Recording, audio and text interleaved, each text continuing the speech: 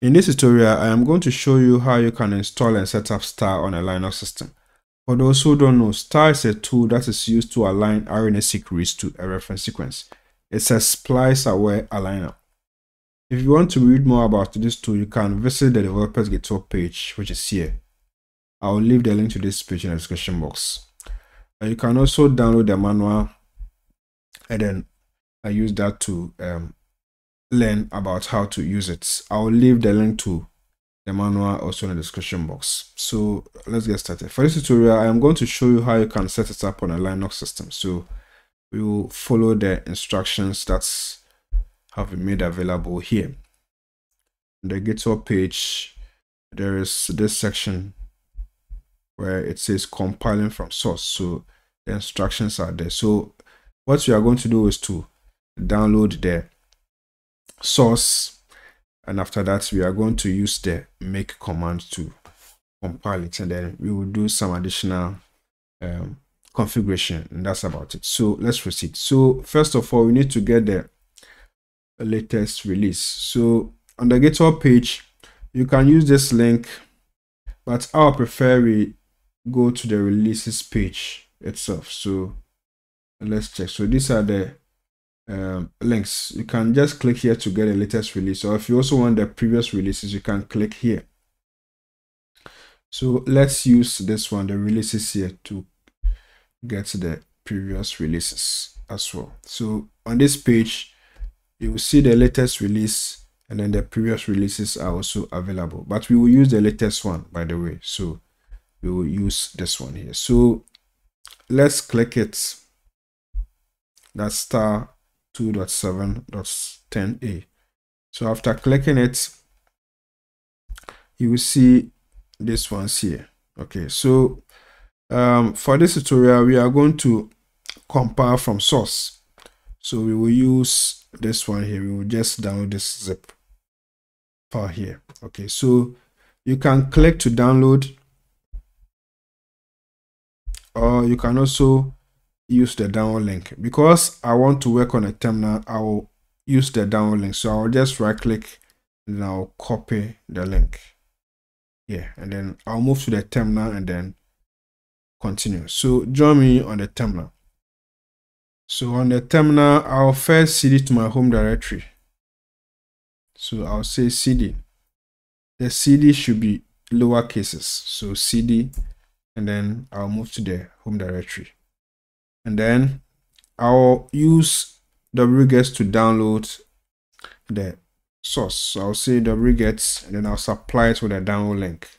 It's a zip file, and then I'll download it. You can also use curl to download. So the most important thing here is to make sure you have downloaded this zip file. So I will download it. It has been downloaded. So if I do an ls, I'll see the zip file here. Okay, so let's proceed. I'll do an ls again, and then what I'm going to do is to extract the content of this zip file. So I will say unzip 2.7.10a alpha, etc., and then I will run this command. So this will extract the content for me. So now if I do an ls, I will see another directory here. Okay, so we are going to cd into this directory. So I'll say cd star 2.7.10a, etc. I'll do an ls and I'll find some files here. Okay, so what we are going to do is to check the documents on the GitHub page and then look at what to do next. Okay, so on the GitHub page, let's move to the main repo. So let's check the instruction here. Okay, so it says we have to cd to star, and then we also have to cd to source. Okay, so let's go back to the terminal. We had already cd to the star directory, and we see the source here. So we are going to cd to this source. So we say cd source. We can do an ls to check the files anyway. So that's it. Now what you are going to do is to issue the make command. So I'll say make Okay, so once I issue this command, the source code will be compiled. Okay, star has been compiled. Let's check the files. So if you do an ls, you'll find a file called star. This one here. This is what we need. Okay, you can also do ls star just to look at that. So if you do ls star and then this comes up, that means that the compilation was successful. So this executable is what we need. So what we are going to do is to create a directory and then move this file there. Okay, that's what we need. So let's proceed. So first of all, let's cd back to our home directory, and then let's create a directory called apps. So I'll say make the apps, and then I'll create another directory called star in it. So I'll say make the apps / star. So we are going to move the star executable there. So let's do an ls first. So the star executable is here. Okay, and then in this directory we have the source. So ls star source star. Okay, that will give us this. So we are going to move this file there. Okay, so I'll say mv star / source / star, this file. I'll move it to apps / star.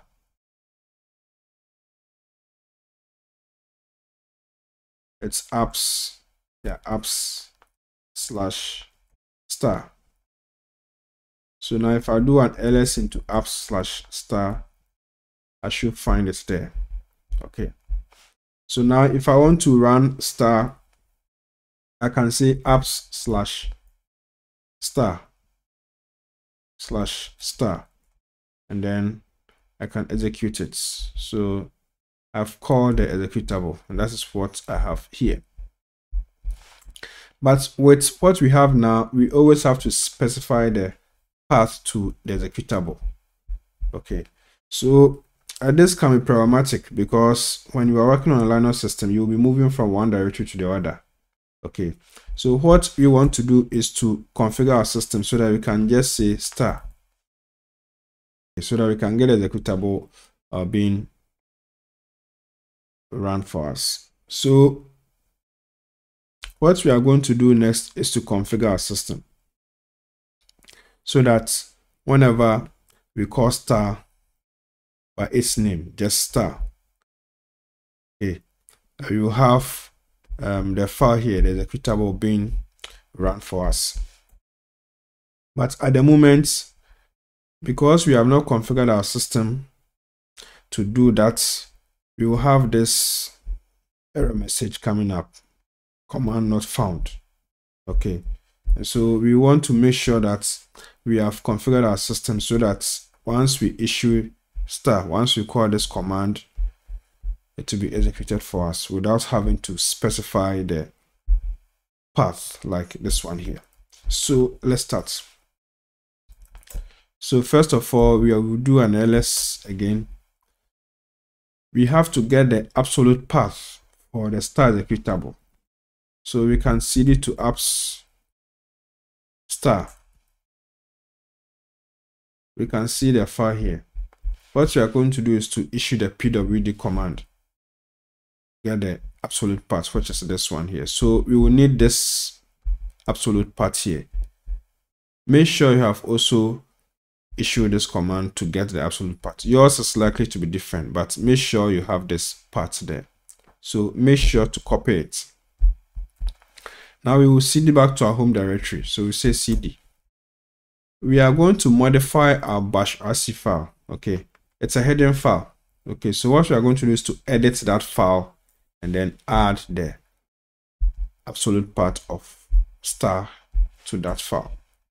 So first of all, I'll need to make a copy. It's a backup. So I'll say cp.bashrc I'll say bashrc dot back. Okay, and then if I do an ls, I should see another file here. Okay, there's a backup so that if anything goes wrong, we can use this to replace what was modified, but hopefully nothing will go wrong. So just make sure you are following my lead. Now we are going to edit the .bashrc file. I'll use Nano, but you can use any text editor. So I'll say Nano, but you can also use VI, but I'll use Nano. So I'll say nano.bashrc, and then I'll open it.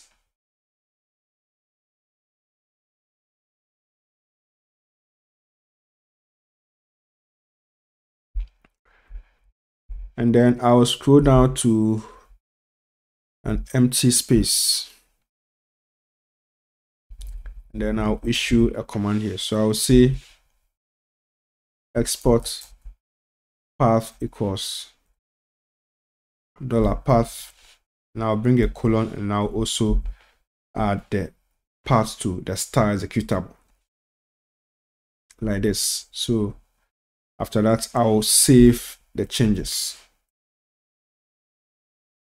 Perfect. So now what I'll have to do is to open a new terminal so that the changes that I have made will take effect. So let's open a new terminal. Okay, so I have opened a new terminal now. So I can say star, and then it will be executed for us. So that means that everything that we have done was okay. Okay, so now you can always run the star commands by calling just the name like this. Okay, so now that we are done with this, it's time for cleanup. Let's do an ls, and then we will see our files here. This one, and then this one. Now we don't need them. So what we can do is to remove them. So to remove them, I'll say rm 2.7.10a to remove this one. And please take note that the rm command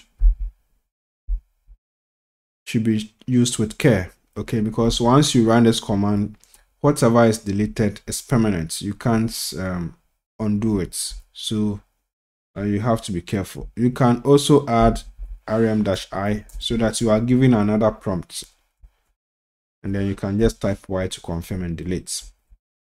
But you can also keep the files if you want to, but I don't want these files to occupy space because I don't need them, so I'll remove them. You also have to remove the bashrc.back. This is a backup file, and then you can remove this one here as well. So I'll say rm-i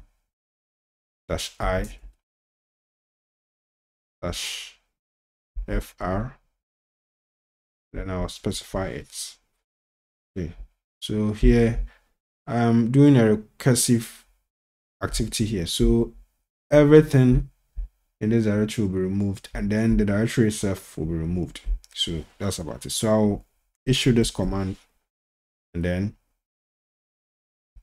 let's see what happens. Let's do an ls, and now we see that everything has been removed. Okay, so that's it. So now we have just the app directory with the star executable in it. So that's about it. So that's it for this tutorial. So now,